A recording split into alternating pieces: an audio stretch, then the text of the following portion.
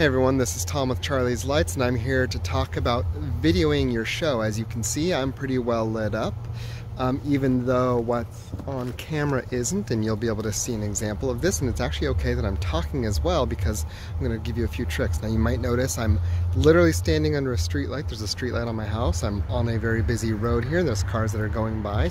So there's a few ways that I handle all of this stuff.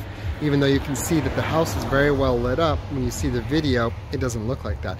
Now, the reason I can talk, first of all, is I have a lapel mic, and I'm not using it right now for this video, but I'm using it to take the video. So I've got the lapel mic hooked into the camera, and then the other wireless end of the lapel mic is actually inside in the car, and the microphone itself is right next to the speaker. So if we get really close here to the camera, you can actually see here, right here, that this is the volume of the microphone that it's currently picking up. Now, the other thing to notice here is some of the settings. Let's see if I can get to it. In order to make it look dark here, you need to get some of the right settings. So I'm running at a relatively low shutter speed, at a high f-stop, and a medium speed ISO. And combined with those things allow it to do is look a lot darker than it is on camera, even though, again, I'm right under a street light and the house is pretty well lit up. So those are a few tips: is set the camera up appropriately on a tripod, and if you have a wireless microphone, use that with your camera as well.